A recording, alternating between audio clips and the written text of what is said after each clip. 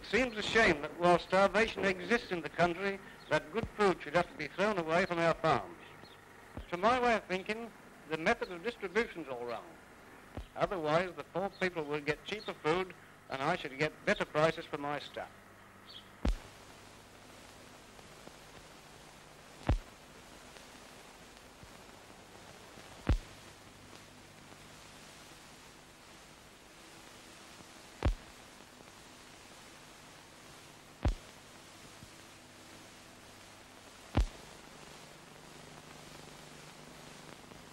This seems an absurd situation, and one that only needs to be generally known in order to be remedied.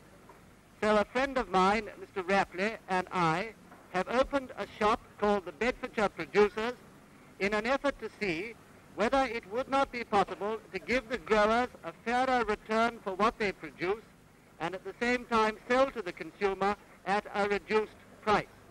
And we hope in time to acquire by practical experience information which may well lead to a vigorous tackling of the whole problem of the distribution of vegetable produce on a nationwide basis.